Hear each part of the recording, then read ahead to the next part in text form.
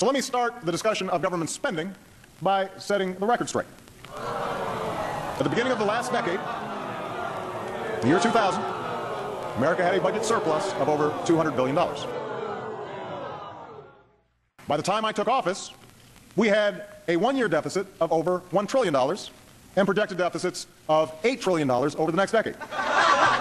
Most of this was the result of not paying for 2 wars, 2 tax cuts, and an expensive prescription drug program.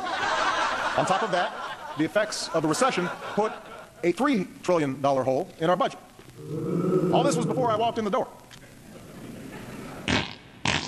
You farted! Oh! I thought I'd get some applause on that one.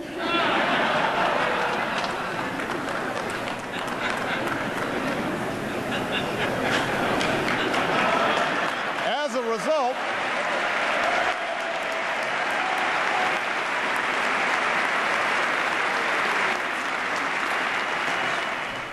we don't quit.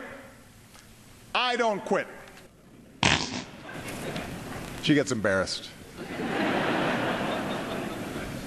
God bless you, and God bless the United States of America.